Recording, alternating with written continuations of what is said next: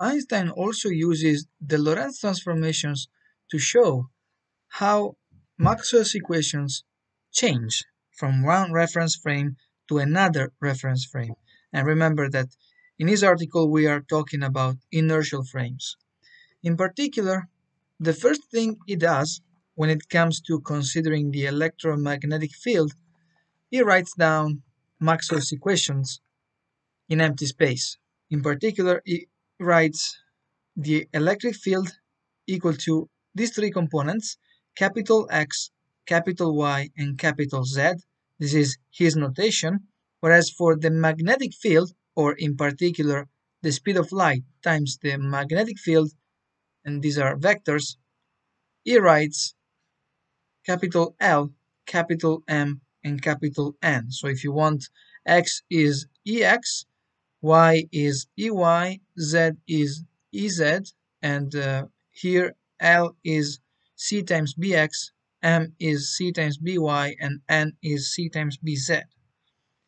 Then, in vacuum, he writes these equations, then I will try to explain more. 1 over C d capital X dt equal to d capital N dy minus dm dz. Then we have 1 over C d capital Y dt equal to dl dz minus dn dx. Then we have 1 over C d capital Z dt equal to dm dx minus dl dy. Then we have 1 over C dl dt equal to dy dz minus dz dy. Remember that these letters here are the components of the electric field, so they are written in capital letters. Whereas Z and Y here that I have just circled, these are the spatial components, the spatial variables. As spatial variables, we have x, y, z, lowercase, t. Remember that we have 4 dimensions. Then we also have 1 over c dm dt equal to d capital Z dx minus d capital X dz, 1 over c d capital N dt equal to d capital X dy minus d capital Y dx. Now, it is quite easy to see that this first equation here is none other than, or maybe we can also rewrite it in this fashion so that it becomes more familiar, is 1 over c dex dt equal to curl of cb, and this is the x component of that. So if we consider these three equations together, we can see that this is equal to 1 over c derivative of the electric field with respect to time equal to the curl of cb, like this. Whereas this first equation here can be also written in this fashion: 1 over c derivative of cbx dt equal to minus the curl of the electric field, and in particular we take the x component of this. So when we consider these three together, we get this equation: 1 over c derivative of cb dt equal to minus the curl of the electric field. Now this equation here and also this equation here are none other than Maxwell's equations written in vacuum. And also remember that in vacuum we have the divergence of the electric field equal to 0 because we are in vacuum, and also the divergence of B, which is equal to 0 also if we are not in vacuum, but this is still a true equation.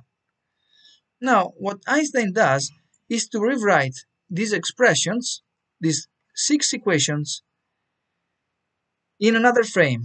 So remember that in special relativity, also if you check the previous lectures, we can consider a frame of reference xi, era, zeta, tau, which is moving with velocity v with respect to the previous frame x, y, z, t. And the velocity v goes along the xi axis or x-axis because these axes are parallel to each other. And let me remind you the transformations. We have xi equal to beta, which is none other than the Lorenz factor. Then we have x minus vt.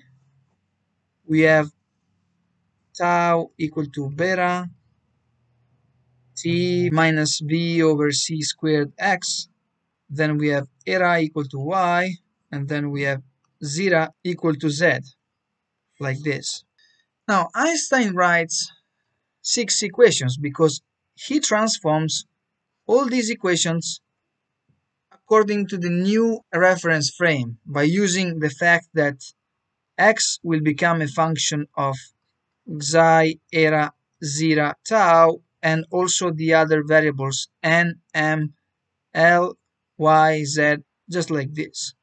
We're going to derive one of these equations, only one, so I will show you the steps, and then of course the same logic and the same mathematics can be applied to derive the other equations. We will consider this one, and we are going to transform it into the new reference frame.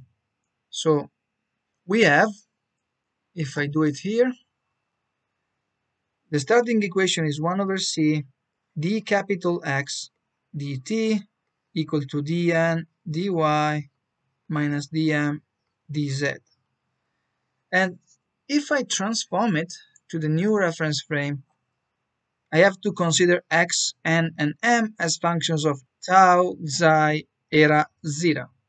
And I can rewrite using the chain rule the equation like this: 1 over c dx d capital X d tau dt plus d capital X dxi dt plus d capital X d eta dt plus d capital X d zeta dt.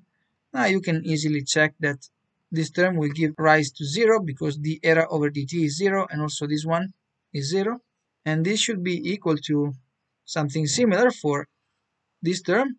We have dn d tau dy, which is 0, plus dn dxi dy, which is 0, plus dn d eta dy,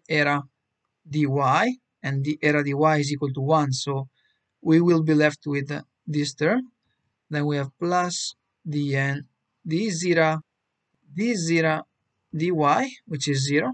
And finally, we have something similar for this. So we have minus. I am not going to rewrite all the terms because only one of those will be non-zero, and it will be dm d zeta times d zeta dz, which is also equal to 1. This is equal to 1, and this is equal to 1.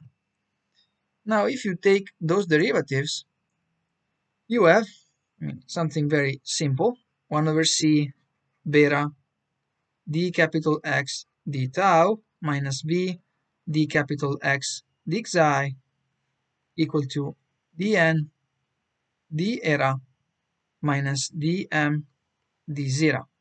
Now, we have changed our equation. Starting from one reference frame, we have gone to a different frame. So this is a valid equation, but we want to rewrite it in such a way that the equation can be written in this form, like this: 1 over c dx prime d tau equal to dn prime d eta minus dm prime d zeta, like this. Because we are in a frame of reference which is inertial, and in an inertial frame of reference, the equations should have the same form. This one should be of the same form as the starting equation, which is this one. But if you compare this equation here with this one, you can notice that they don't have the same form. And we will make use of this fact, of the fact that the divergence of the electric field is equal to 0. This means that the derivative of capital X with respect to lowercase x plus derivative of y with respect to lowercase y plus derivative of capital Z with respect to z, this is equal to 0 in vacuum. So we have to transform this equation in the new frame. It's an easy job. We can easily do that by using the chain rule, and we obtain something like this: dx, d capital X, dxi times beta minus d capital X d tau times beta v over c squared plus dy over d eta plus d capital Z d zeta equal to 0. So this is also capital Y. Sometimes I'm missing the word capital, but you should get the idea. Here in the numerator we have capital letters X, Y, Z, which denote the electric field. Whereas in the denominator, here we have lowercase letters, and in particular, where you see here, for example, X, Y, and Z, as I said, we have just the variables used for position. Anyway, now from this equation, we can find this term, dx over dxi, which also appears here in this equation above. So what I'm going to do is I'm going to substitute for this term, and I'm using the fact that we can rewrite dx over dxi by using this equation here.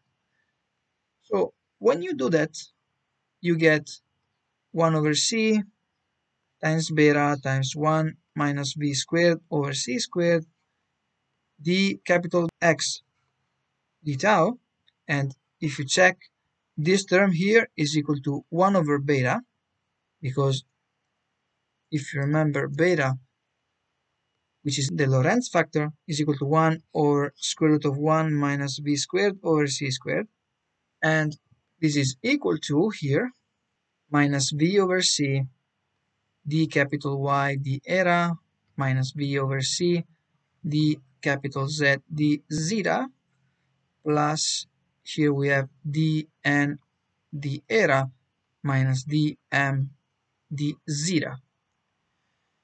And now you can simply manipulate this expression, and you can rewrite it as 1 over c d capital X d tau, and I have multiplied by beta both sides of this equation, and then I can rearrange it like this: d over d eta of beta times n minus v over c capital Y minus d over d zeta, and here we have beta m plus v over c capital Z, like this. Now Einstein argues that if you compare this equation here with this equation, there are some technicalities, but we will not get into the technicalities, but he argues at the end that this term here should be equal to n prime, this term here should be equal to m prime, and this term here should be equal to x prime. So for example, let's write the second one here. We have n prime equal to beta n minus v over c y, and if the speed of light is much larger than the velocity v, for instance, it means that beta is approximately equal to 1, and this factor is approximately 0, because c is much larger than v. And in that case, n prime will be approximately equal to n if v is much smaller than c. And something similar for this equation here. And this same reasoning can be applied also to derive the other equations, as I said. For example, another equation that you can find with the same reasoning is the following. Y prime is equal to beta times y minus v over c n. And in this case, you should be a little bit more careful when it comes to considering small velocities, because if the velocity is small, you might say, well, y prime will be almost equal to y, right? Because beta will be close to 1 and this term will go to 0. But you should also remind yourself that this vector, cb, is lmn, right? So we have the speed of light here as well for the magnetic field. And therefore, when we consider this expression, let me go below. Here you would have bz times c, and this factor of c will get rid of this factor of c. So even for small velocities, this is not really the equation y prime equal to y. But for small velocity, we can say that y prime is approximately equal to y minus v times bz. So the only thing that we can say is that beta is approximately equal to 1.